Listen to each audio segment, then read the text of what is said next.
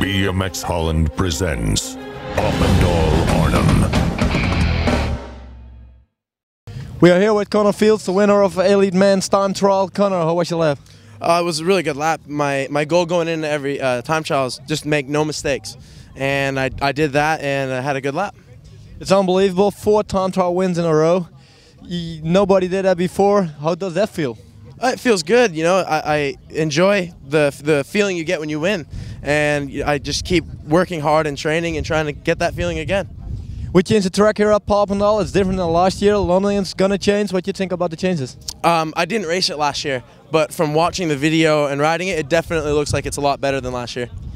Last thing, what do you think about the wind? Is it difficult to race with it?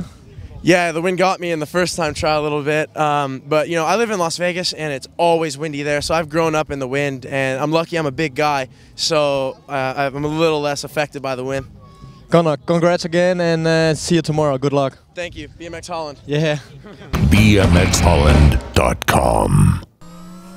Deze video werd mede mogelijk gemaakt door Media for Company, web, video and more.